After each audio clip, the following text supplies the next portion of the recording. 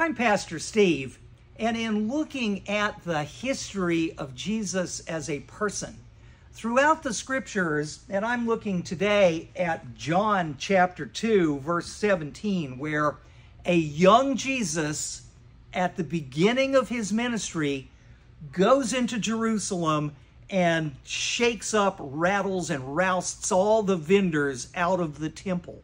That John puts it early in the gospel, and John says that they remembered this later, and they remembered the scripture from Psalm 69, which says, "Zeal for thy house has consumed me." Now that passage is an emblem of the Jewish zealot of that day, people who were militantly struggling against Rome in an effort to keep the Romans out of, especially out of the temple, out of Jerusalem, where the people could worship according to the traditions of the fathers. That's what led up into the Jewish war. Scholars have long observed that Jesus' teachings, like in the Sermon on the Mount, where he says, "Think not that I have come to abolish the law and the prophets. I've not come to abolish them, but to fulfill them. Not one dash, not one dot will vanish from the law until all is accomplished."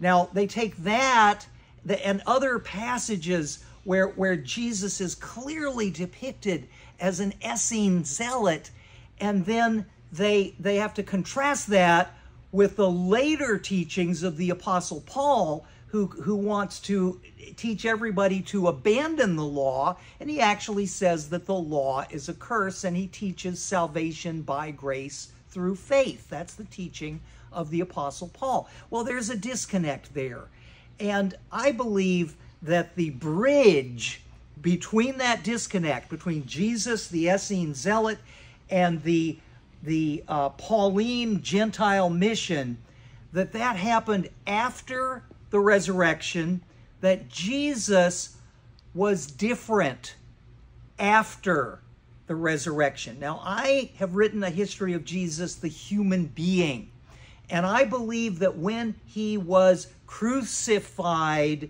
that with the help of Joseph of Arimathea, Nicodemus, probably Mary Magdalene, and other women who were assisting in funding the Essene mission, they basically were able to save him at the very last second.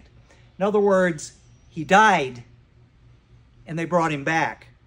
But when he came back, he was wounded. Remember the story in John's gospel of the appearance to Thomas, where he actually has still bearing the wounds in his body. Well, what happened to that body? Now, the supernatural story would simply say that he was beamed up into the sky 40 days later.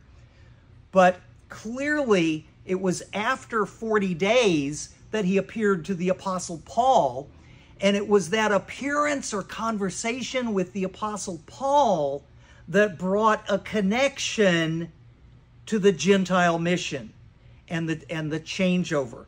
Now, I believe that the Apostle John was the only apostle who made the whole transition from the Essene group over to the Pauline group. And that's why the gospel according to John has such derogatory statements in it pertaining to Jewish people.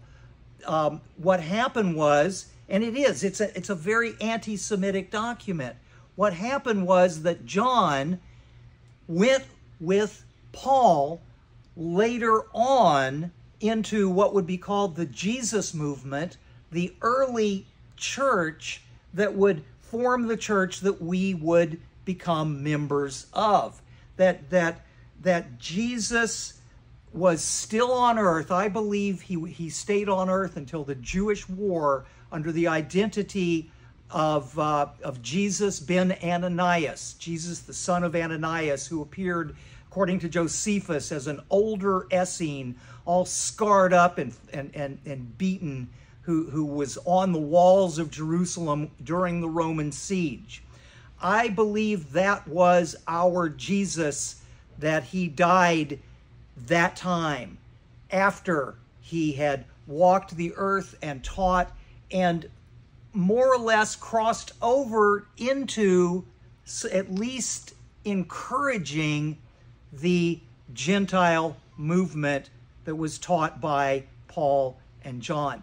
The anti-Semitic thing was because of their feelings, their incredibly negative feelings after the Jewish war, after seeing what had happened, the atrocities that had occurred during the Jewish war.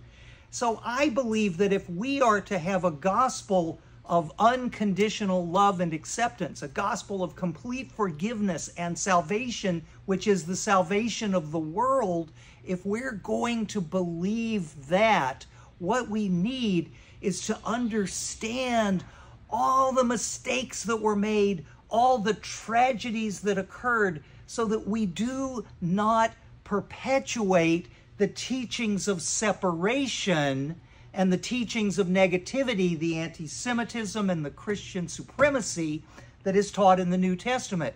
If we can move away from those teachings, I believe that we can find peace. We can come together and work together. Thank you so much for watching this.